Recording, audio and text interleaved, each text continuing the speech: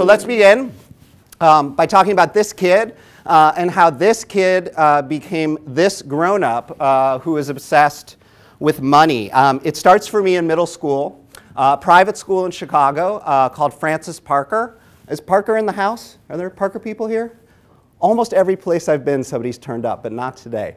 Parker is a progressive private school in Chicago. There were only a handful of schools, private schools in the city at the time when I was growing up in the 70s and 80s. Incredible place. I'd started there in kindergarten. I was a lifer. When I was in middle school, my parents split up. If any of you have been through divorce, you know that turning one household into two can be a difficult situation financially. There is often a decline in the standard of living, particularly in New York, when you need to get 2 apartments instead of 1. So that happened in 6th grade. In 7th grade, one of my parents lost their jobs. And it was 10 or 15 years until my family was back economically to where it had been before. The school rallied round. My brother, my sister, and I were sort of seamlessly brought into the financial aid system at the school.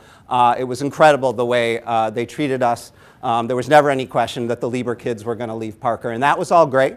But 4 years later, I had to apply to college. We didn't know very many people who had navigated the financial aid system before. Thankfully, somebody slipped my mother the name of a guy.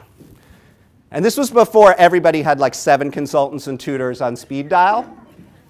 But this guy, it turned out, when we called the number and found him, he was an assistant dean of financial aid at Northwestern University in Evanston. And he told us to come see him. And here's what was going on up in his office at Northwestern. Just about every day at 5:01 p.m., after all of his colleagues had left for the day, he would sort of slip somebody in the side door. He would close his office door behind him and lock it.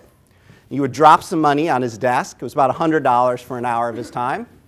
And then he would proceed to tell you all of the secrets of the financial aid system. How to fill out the FAFSA, which money should be in which accounts. None of it was illegal. There were and are tons of legal loopholes in the financial aid system, both in terms of the federal application and in terms of the separate applications that the schools offer up. So, he wasn't breaking any rules, and he wouldn't talk to people who were applying to Northwestern. So I'm not sure the school knew what he was up to. I'm still not sure they know that I'm out talking about him at this point. But in any event, he was incredibly helpful. I got an insanely generous package of financial aid from Amherst College. And that lasted for 4 years. I managed to get out of college with just under $10,000 in student loan debt, which was a little more than average at the time, but was not at all burdensome. So I learned 2 things from that experience, which turned out to be extremely helpful and impactful later on. I learned that the world is full of incredibly complex systems involving money, and that they are made to be hacked legally. And second of all, I learned from that experience merely by the fact that my mother had brought me along for it in the first place. So I was a senior in high school. She never doubted for a moment that I belonged in that room, that I ought to see the numbers, that this impacted my future more than anyone's. And so, of course, I was going to be there. I was going to have a front row seat. I was going to be expected to ask questions, that I was going to be an equal partner in the process. I didn't think much of it at the time, but fast forward 10 or 15 years, and it's 2002. The Wall Street Journal is starting their personal journal section, the consumer news section of the paper. I got hired to be part of the launch team. And what those editors said to me there, what they saw in me that I had never seen in myself before, they said, Ron, what you don't understand is that your beat at this newspaper is going to be the beat that you've had all along in life, and you've just never realized it. Your beat here at the Wall Street Journal is going to be beating the system. Whatever the system is, that's going to be your job. And so I was the person who became the guy who wrote about how to return all of your wedding gifts for cash. You can imagine how happy Gordon Siegel was at Crate and Barrel when I called him to tell him that I was going to reveal all of this on the front page of the journal. Some of you may have noticed, if you've lived here long enough, you know that every 5 to 10 years some Yahoo tries to start a helicopter service from the heliport to JFK. It's happening again now. The last time some idiot tried this was, I hope the owner of the service isn't in this room. The last time somebody tried this, I had a hunch that it was actually going to be faster to take the subway. Because what they don't tell you, but what all of you know, is that it takes like 37 minutes to catch a cab and cross town, and then you got to wait in the TSA line, and then it turns out the helicopter dumps you at Terminal 8, but if you've got to go to Terminal 2, it's 26 minutes to get across the airport.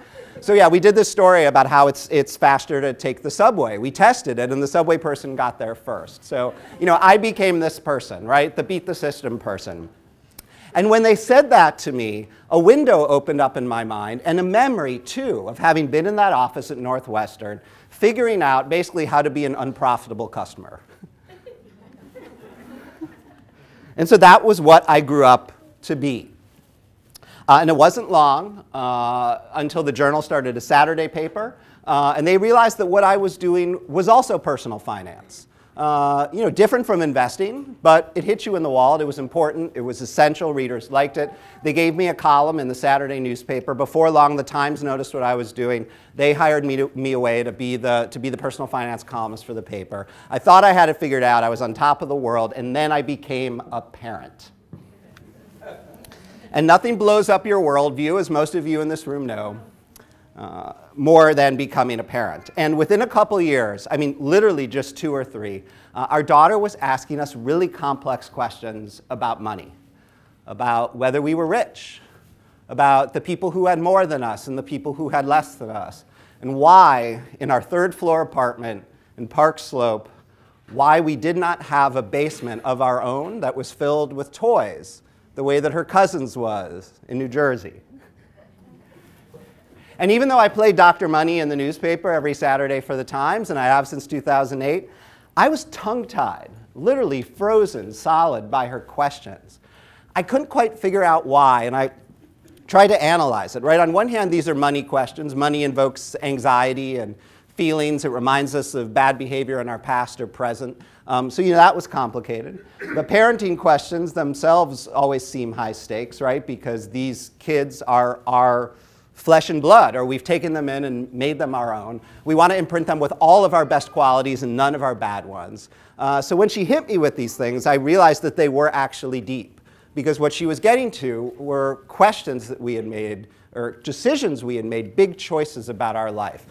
These were consequential, they were important, and I did not know what to say. So I did what I normally do now when I don't know what to say or I don't have the answer to the question, and I asked the internet. And I started doing blog posts on the New York Times website with some of these questions, my attempt at kind of half-baked answers. Commenters would sort of pour in, and we would work the answers over together, and we came up with some pretty good scripts. Some other parents like you, started to notice, and right around the time that Occupy Wall Street began, I got some calls from parents throughout the tri-state area. And they said, Ron, we've got a real problem here in our community all of a sudden. The people with more than average, are feeling demonized. The schools are saying to them, you need to tone it down. The birthday parties need to get less lavish. You really shouldn't take 10 kids away on spring break with you anymore, or if you do, they shouldn't come back and talk about it at school. Don't let them take taxis, definitely not car services. Leave the iPhones and other electronica at home. Just tone it down. And that did not feel very good to those parents. They felt like they were having to apologize not just for what they had, but who they were. And the people with less, they didn't like it either, because they felt like their noses were being rubbed in everybody else's affluence at a time when a lot of people were really hurting.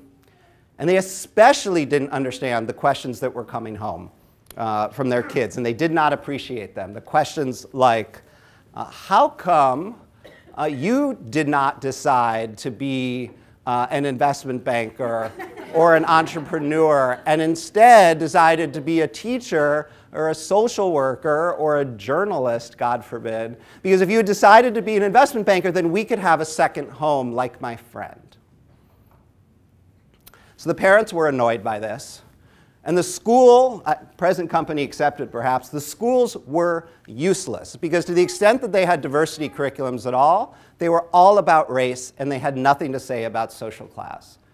Which makes perfect sense because if you're in an affluent public school or if you're in a private school, chances are the 30, 40, 70% of your parent body are in the 1% or in the 2%. It's elite, if not elitist. It's a difficult thing to reckon with. Makes me uncomfortable just saying it, but it's true. And so they weren't talking about it, not at all. So they came to me and they said, Ron, you seem to be working all this stuff out in the newspaper. Why don't you come and speak to all of our parents and set everybody straight? So I said yes right away. It felt like a fundamentally new challenge. And I tried to figure out what all these parents had in common, the people with more, the people with less. I asked myself a question. I said, okay, well, how would all these different parents answer the same question similarly? And I asked myself, well, all right, what's the single worst word that somebody could use to describe my child in theory that would be the worst indictment of my own parenting, right? The single worst word that would be an indictment of my own parenting. The first thing that popped in my head was spoiled. And I think I thought of that word because it's a passive verb, right? It's not just an adjective. Spoiled by whom? Spoiled by you, by all of you, by us, by their parents, right? Because spoiled kids aren't born, they're made. And so I heard words like mean, and I heard words like racist, definitely things that we don't want our kids to be, but spoiled was the one that I heard most often. People had a visceral reaction to it, except when I asked my mother. I asked her, single worst word somebody might use to describe us kids that would make you feel the worst about your parenting. She looked at me with great alarm and she said, average.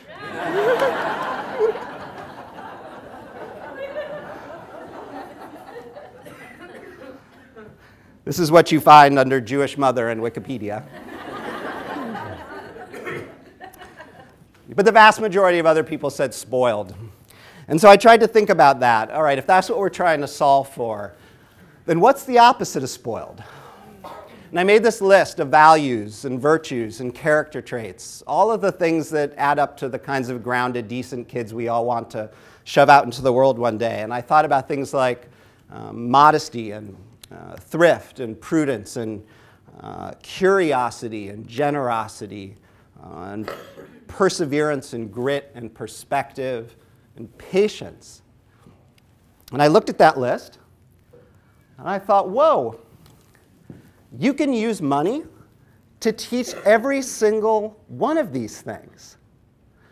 So rather than assume that when our kids ask these questions that leave us tongue-tied about money, that answering them in a transparent, age-appropriate way would be impolite or impolitic or somehow inappropriate, what if we did the inverse?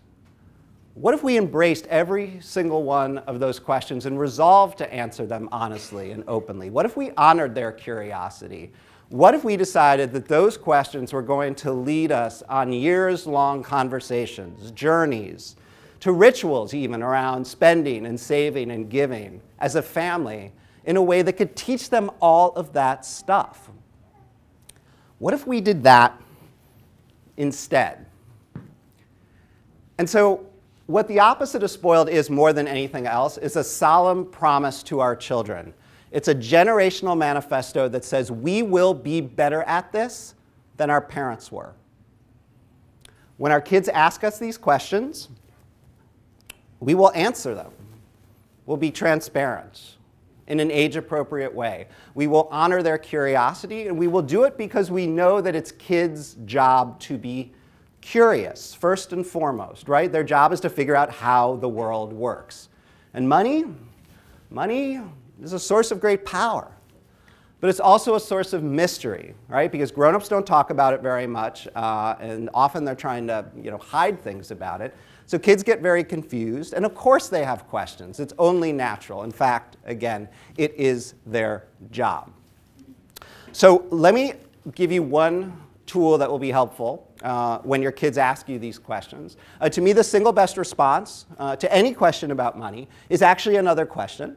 You sort of look back at them and smile and say, oh, why do you ask? And it's not an accusation, right? Why do you ask? It's meant to convey the fact that we think it's great that they're curious, that we're glad they had the courage, that we welcome it, but we really want to know what it is that's behind the question. Because often with the younger ones in particular, the question is not actually the question. Because the younger kids, even if they have the math skills to go to 4 figures or 5 figures or 6 figures or 7 figures or beyond, they don't have the context. They don't really know enough about how much things cost and how the world works yet to make sense of the value of your apartment or your net worth or your salary. They just, the number's not going to mean anything to them. But even more often, they're asking the big cosmic questions. Are we rich or are we poor? They're asking those things because they've overheard something, maybe 2 parents fighting, or maybe a single parent on the phone with a financial advisor or a creditor, or they've read the newspaper. I mean, God help us once they start reading. The questions I get about the stuff on the subway and the ads are sort of blow my mind, right? But what they're really asking often in those cases is some version of questions like this. Are we okay? Right? Are we normal? Or are we different from everybody else somehow? And that's really what they're getting at.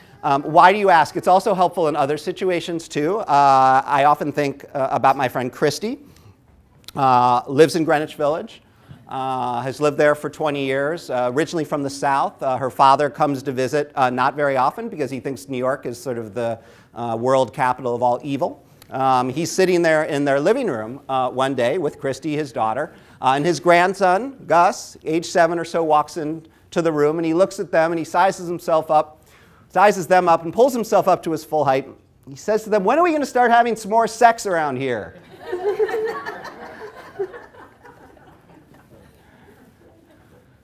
So Christy, as far as she could recall, had never actually talked about sex with her own father before.